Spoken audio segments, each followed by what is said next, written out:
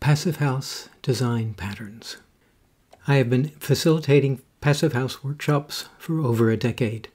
Many participants are curious about how designing for a passive house diverges from their usual practice. In the first part of this video, I review the big ideas of passive house. In a later video, we'll explore these big ideas in the context of a residential design. So let's first review the big ideas of passive house. First, let's ensure consistently high indoor air quality in buildings.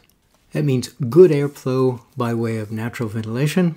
And if we choose to close the windows, air quality is still maintained. This suggests that design teams need good tools for designing natural ventilation into their buildings. This is beyond the scope of the passive house planning package.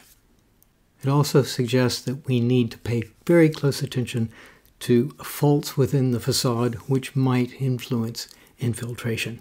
We want to be in control of air movement. The next big idea in passive house is we want to ensure good thermal comfort. So even in extreme weather, facade surfaces are close to the room air temperature.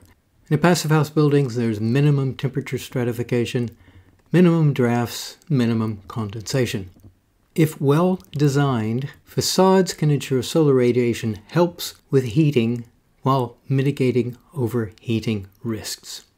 This suggests we're going to pay very close attention to where we're going to be locating glazing and framing within the facade. We're going to be ensuring that the products that we choose do result in reasonable inside surface temperatures, and we are going to pay very close attention to the orientation of the building, where we have distributed glazing around the facade so that it takes into account both the solar heating potential and those locations where glazing is really providing us with views rather than heating. And we're also going to have a look at how we protect the facade in the portions of the year when we want to minimize solar entry into the building. The next big idea in passive house is acoustic comfort. Environmental systems must be whisper quiet. We should have to work really hard to hear that they're doing their job. This is absolutely atypical of what we get in commercial HVAC systems. We need to be very careful in defining to our consultants the particular goals so that they can attempt to meet them. There's nothing rocket science about a quiet system, but it's a team effort. We have to reserve enough space for the ductwork to elegantly deliver air without noise and without a lot of power being required in the transport. It means rejigging an awful lot of our normal commercial and professional relationships.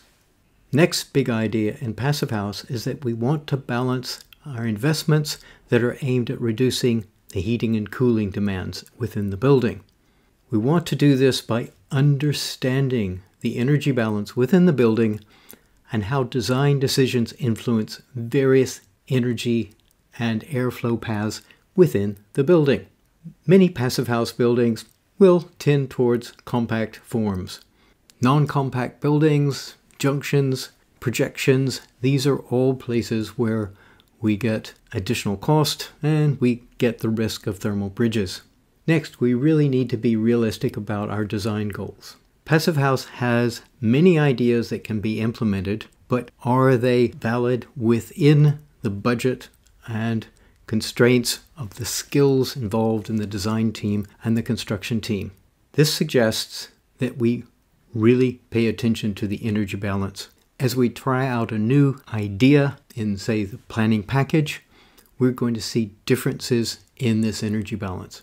I often think of passive house as a design build ecosystem with no snagging. Imagine what that would be like. How do we do that? Well, look, the U-values in passive house are actually not all that different from other high-performance building schemes.